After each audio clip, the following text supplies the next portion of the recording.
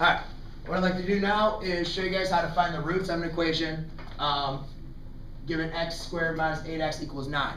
First of all, this is not in ax plus by, or sorry, ax squared plus bx plus c equals 0. So what we need to do is first I need to set this equal to 0. Because remember, when solving for your roots, the roots are the same thing as your x-intercepts. So therefore you need to have that set equal to 0. So what I'm going to do is I'm just going to subtract the 9 on both sides. And therefore I obtain now is my x squared minus 8x minus 9 equals 0. Now it's in a familiar form. Now I can determine what my a, b, and c are.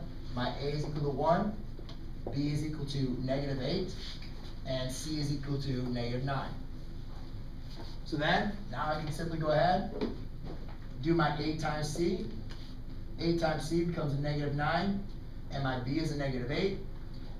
So I say, what two numbers multiply to give me negative 9, but add to give me negative 8? Well, it's either 3 times 3 or 9 times 1. So yes? Negative 1 and positive 8, 9. Say that again?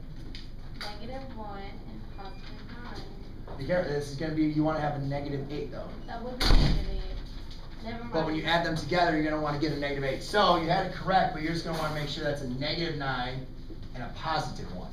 So you just got to make sure you flip those around. Therefore, now you have a negative 9, positive 1, so I just put them in my factor.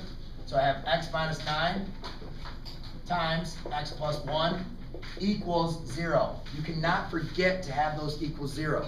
It's a very big mistake that a lot of students will go ahead and make, is they will not continue that to equal 0.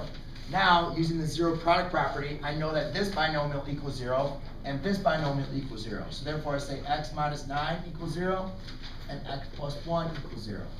Then you just solve for your variable. And that is how you find the roots of the equation.